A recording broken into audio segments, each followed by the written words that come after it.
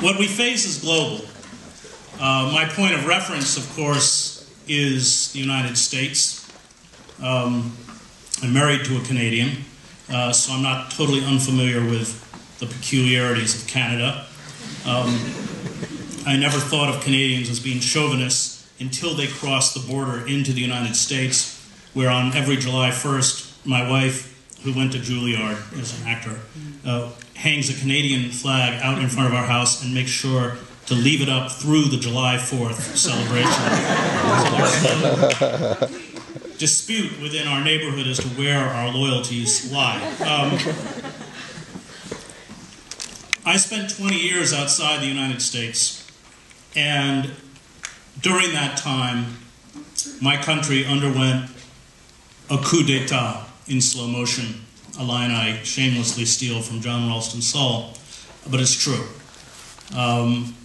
There was a decimation in the United States, and it was a planned decimation of radical and populist movements, and that is something that I speak quite extensively about in my book, Death of the Liberal Class, that goes back to try and answer the question, how did we get here? What happened?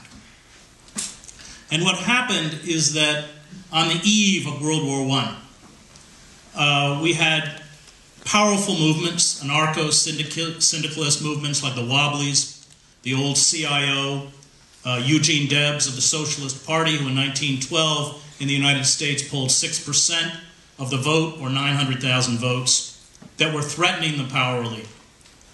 We had over 36 mayors, socialist mayors, and publications such as The Masses and Appeal to Reason. Appeal to Reason, which was a socialist journal, had the 4th highest circulation in the United States. And that predatory corporate capitalist class was frightened. By 1917, when it was clear that the Eastern Front was collapsing against Tsarist Russia, it raised the possibility of the Germans bringing over 100 divisions to the Western Front, and perhaps decimating the British and the French. And Wall Street had lent tremendous sums of money to the British and the French, and they knew that if they lost the war, it would never be paid back. And so Wilson, who had run on the slogan in 1912, he kept us out of the war, was pushed into the war by the bankers. There was no popular support for this war.